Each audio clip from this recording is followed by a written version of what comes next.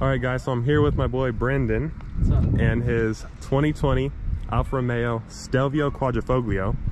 So this has a 2.9 liter twin turbo V6 with 505 horsepower and 443 pound-feet of torque. And then do you know what this color is called? Red. Okay. Yeah, it's red. I'll put it up on the screen, but this thing looks really, really cool. And maybe these two cars can line up in Mexico and see what happens. Maybe a little bit later. I don't think it'd be close. You think that you're gonna destroy me, huh? I think so. Oh no, I know from a standstill you destroy me because you're all-wheel drive. You're all-wheel drive, right? So you'll destroy me from a standstill because my car spins like crazy. I mean, I don't know. 30 to 50, it's 2 seconds flat, something around that, and so. We'll see. We'll see if you can come close. Maybe. But these brakes are massive. Carbon ceramics. It looks like it's 255, 45, R20 on the tires. Pirellis. This thing just looks really cool. I love this color too. As you can tell, I am a fan of red. Wow. Quad exhaust, of course. Rear parking sensors. LED lighting all the way around. But let's go ahead and hop inside and see what the inside looks like. Oh, that's cool. Hold on. Let me show the light in the door. I didn't see that. Yeah, go for it. Check that out. You even got an LED in the door. Yeah, and you'll see on the steering wheel and like on the sides. That's how you know it's a Quadrifoglio. Yeah, I guess like the history on it. I learned this when I was buying the car. I guess when they had like the racing history, I guess they had like a really good driver, but he's like super unlucky. He was good, but he's unlucky, they said. And so he'd paint on like a 4-leaf clover because of the luck. Oh. I know. Apparently it helped him out or something, and so that's why they always stuck with it. Okay. Yeah. Cool little history lesson there. Yeah, so you can see it has it on the steering wheel, all that as well. Look at this interior. Wow. I don't know nothing about this. I have a Mustang, so my interior isn't all that great. Yeah. What we got? We got leather up here. We got carbon fiber, soft touch right here. Is automatic up down for all 4 windows? Yes, it is. Wow. Harman Kardon stereo, 2-person memory seats. Just check this out. Look at these seats. Wow. Alfa Romeo, red accent stitching. It's got power seats down there, so I'm gonna hop inside. Let's start it up. Here's the key. There's a little key holder on the right too. Even as remote start? Yeah, there's a key holder. Oh wow. See, look, they thought of everything. Wow, it smells nice in here too. Okay. Oh wow, look at that. Wow, this is so nice. Look at this. We got suede, leather. Alcantara, excuse me. Look at the gauge cluster. How do you go through the stuff in the gauge cluster? So this is one of the coolest parts. I mean, you can do that all around here. There's not too much to go through. It's mainly gonna be in that menu there. Okay. But this right here is how you change like to your different modes. So ooh, I heard the exhaust get loud. Yeah. So this is what really opens it up, and so you can see on the screen here when you switch between modes, it'll start to change. It'll show you the different animations for like each different mode. Go between all those. So what does A stand for? If I'm being honest with you, man, I don't know. I want to butcher it, but I don't know off the top of my head. By the way, I didn't do like extensive research before I got here, so I'm not 100% sure on everything with this car. But D, let's see if it shows what the different modes mean.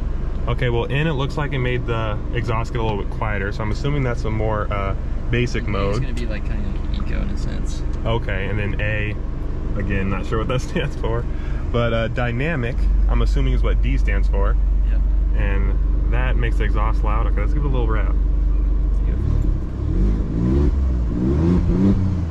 Wow, it's such a unique sound. Yeah. Wow, this thing is so cool. Yeah, the engine's manufactured by Ferrari. Oh yeah, I heard about that. Let's see, we got heated seats, we have heated steering wheel, dual zone automatic climate control, carbon fiber all over the place, red accent stitching, red. Okay, let's go ahead and check out the back, see what the back looks like. Oh, okay. That's nice. We got heated seats in the back and 2 USBs.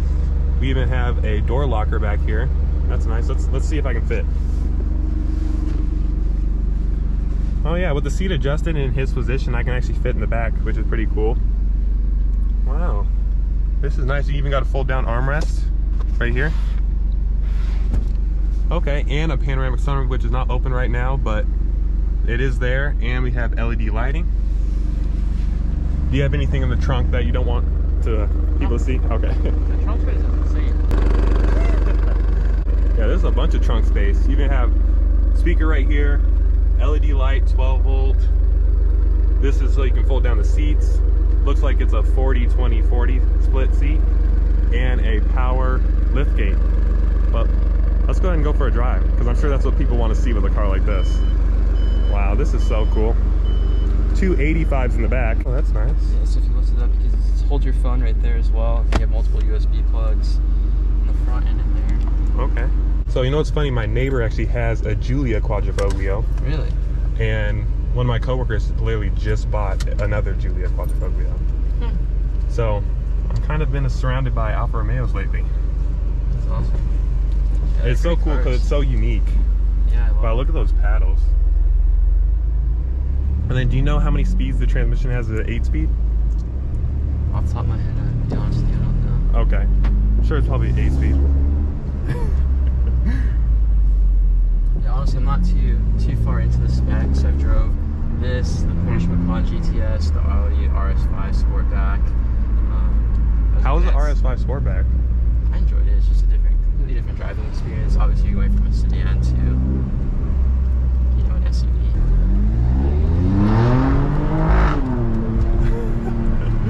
Oh my god. You're welcome. It gets pretty loud. Yeah, it's...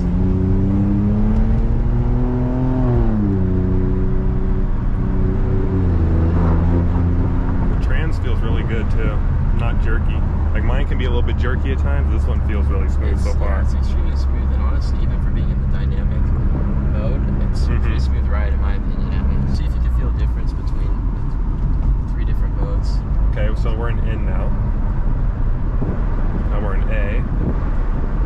It's obviously a lot quieter, especially when accelerating. Oh wow, you don't even hear it. No. That's crazy. It's such a huge difference. So if your neighbor's gonna go yell at you. Yeah, exactly. That's when you're driving through the neighborhood, so you don't disturb the peace. Unless you're a savage.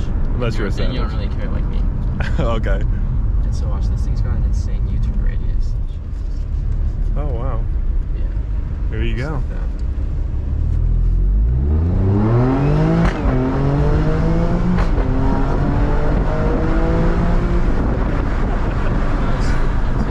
Oh my god.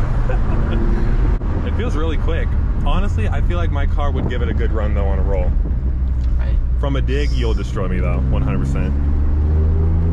Well, if they like it though. Huh? Hey, they better get you some likes if they want to see us race. Get some lights? Yeah. What do you mean? Like the video. Oh, some likes. Yeah. No. Yeah, get this video to my videos that usually don't get like that many likes. So get this video to 20 likes if you want to see a race. Even though we're probably gonna do it anyway. Right here, 35. Apple right CarPlay, right. 35 mile an hour speed limit, which we are definitely not exceeding right now. This is filmed in Mexico. This part of the driving video is filmed in Mexico. Have you heard people say that on YouTube? Like videos are filmed in Mexico? Some people don't know. Like I tell them, I'm like, "Do you want to go to Mexico?" And they're like, "Wait, what?" So some people don't understand the joke. Trying to do a little takeoff from the line here.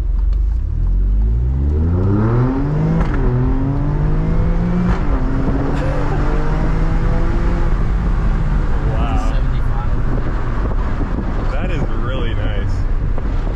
It just feels so solid. And those shifts. And I've been reading up on this a little bit, and apparently like it's a really good handling SUV. Like for an SUV, it's like one of the best handling SUVs you can get. Yeah. Right here.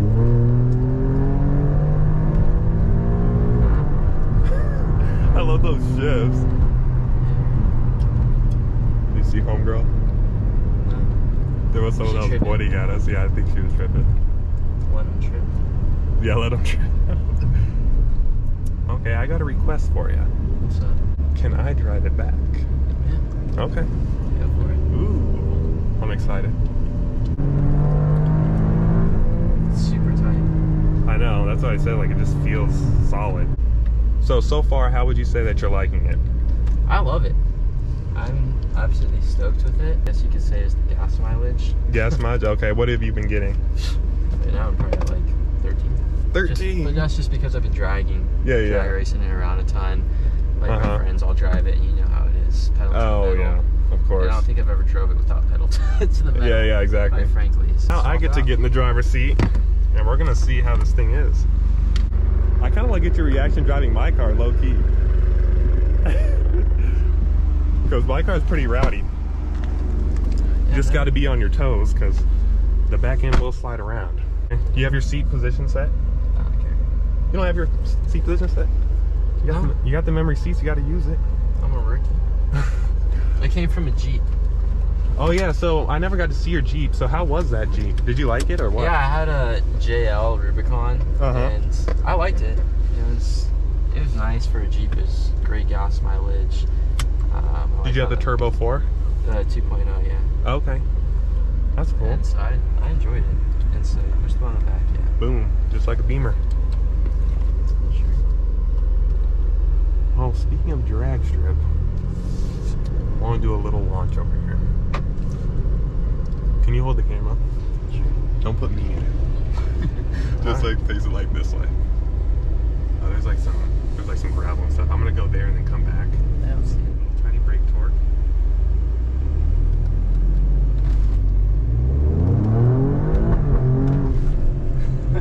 All the way up to 40. Wow. Oh yeah, this thing, you can just tell. Make sure no people around. Let's do a little hit right here. Oh.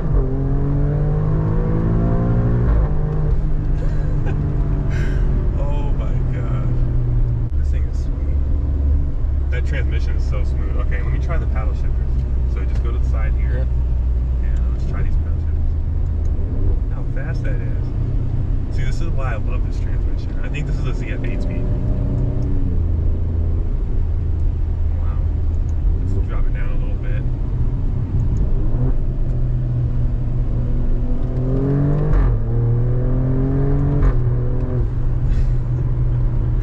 It's so fast. That's crazy.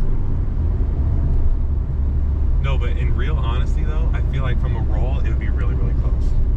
I mean, you keep saying it. I mean, we gotta try it. We gotta try it. But yeah, so my impressions on the Quadrifoglio is that it's fantastic. Transmission's great. Power is fantastic. Handling, from what I can feel so far, is fantastic. Let's do the little brakes here. Brakes are good too. Brakes feel solid. I mean, they're carbon ceramics, so.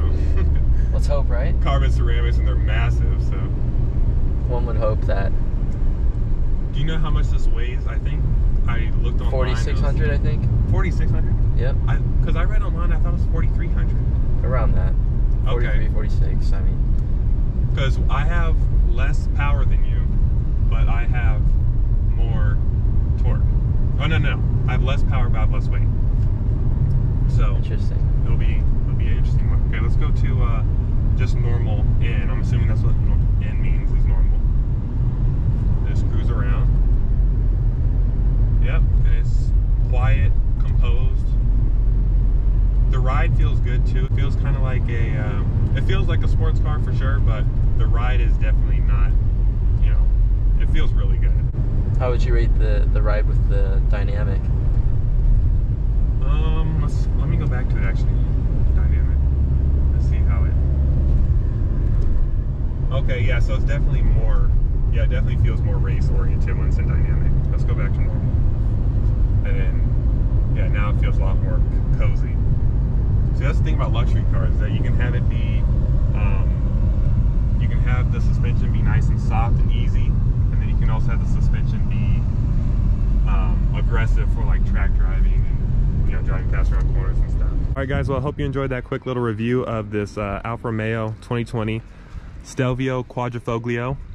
Definitely really enjoyed it. Huge thanks to Brendan for letting me drive it and showing me around.